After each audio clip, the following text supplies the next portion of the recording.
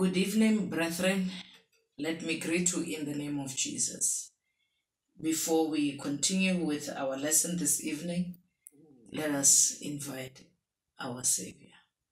Father God, in the name of Jesus, we are inviting you this evening to be with us. We want to thank you for the privilege of listening to your word that you have prepared. We pray that you touch our brain cells and you prepare our hearts to receive. In Jesus' name we pray.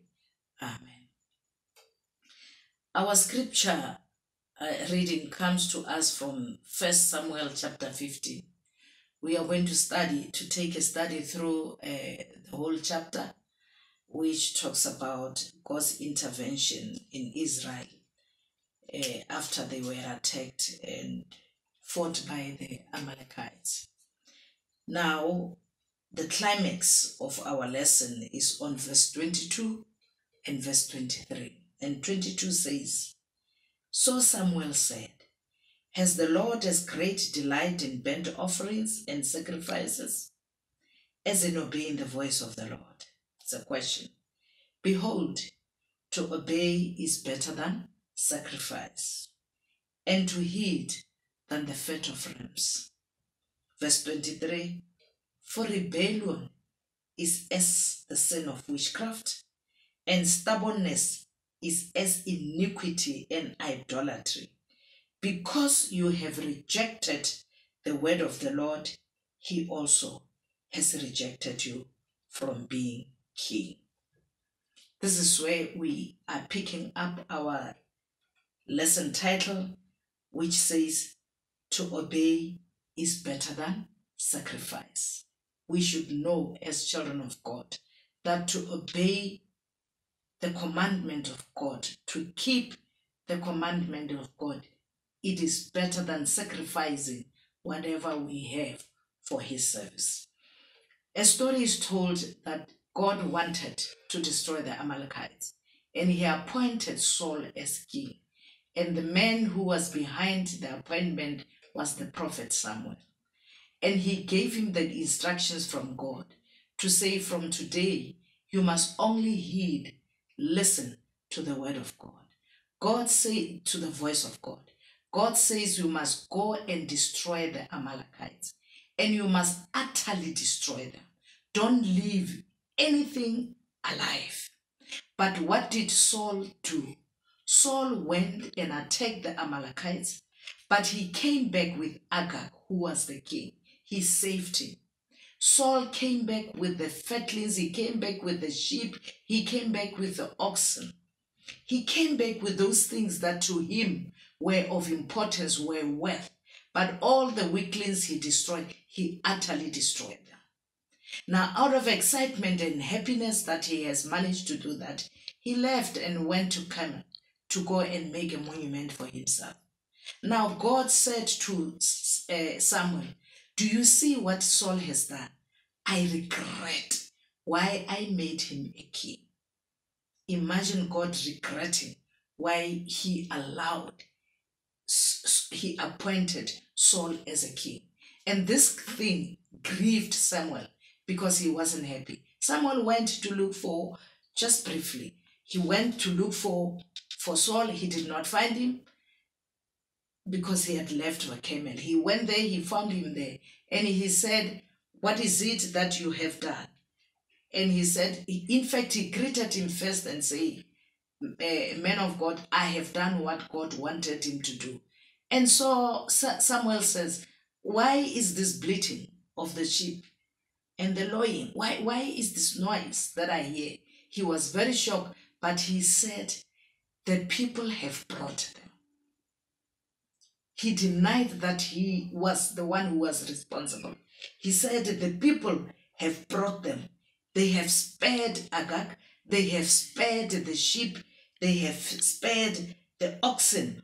All of those things that they saw that they were good for them." And Saul said to Samuel, "But I have obeyed the voice of the Lord and gone on the mission on which the Lord sent me and brought back Agag, king of Amalek. I have utterly destroyed the Amalekites." Just from this very same verse, there is something that God did not say he must do. He said he has done what he was supposed to do, but he brought back Agag as a king. So we are saying here, Saul denied that he did not do what God wanted him to do. He lied about his people, that they are the ones that brought in those things that were not supposed to be brought in. They did not utterly destroy it. Because in verse 21 he says, but the people took of the plunder, the sheep, the oxen, and the best of the things which should have been utterly destroyed, to sacrifice to the Lord your God in Gilgal. That is why he says to him, does the Lord delight in sacrifices or in burnt offerings? Brethren, we are the children of God. We have been anointed. We have accepted Christ as our personal Savior. And there are so many commandments that God has given us that He wants us to keep. But many a times we do not keep them, and we always have excuses for not doing. There are times where we blame our husbands. There are times where we blame our families. We blame our relationship. I cannot keep the Sabbath. I had to go there. I mean, she's my mother-in-law. She's my sister-in-law. I cannot return my tithe because I'm not married to an Adventist, or he does not understand the issue of tithing, or I'm just receiving a meager salary. All what I receive is what I am able to use to meet the needs of my family. And yet God has declared, when you go to Malachi chapter 3 verse 8, my spirit, when I was preparing for this sermon, the Spirit just kept on taking me to returning time to the service of the Lord. It says, Malachi chapter 3 verse 8, do not rob God in tithes and offerings. Because when you rob God in tithes and offerings, you are cursed. It says, bring all the tithe into the storehouse of the Lord, that there may be food or meat in my house. Try me and see if I may not open the window of heaven. But what is happening today? What is happening today? We are giving out excuses. We are blaming certain people for our spiritual failures in our responsibilities. God is not interested in the sacrifices that you are giving when you are failing to obey. Tithe is very, very important. In fact, it does not belong to us. We are supposed to return what belongs to God.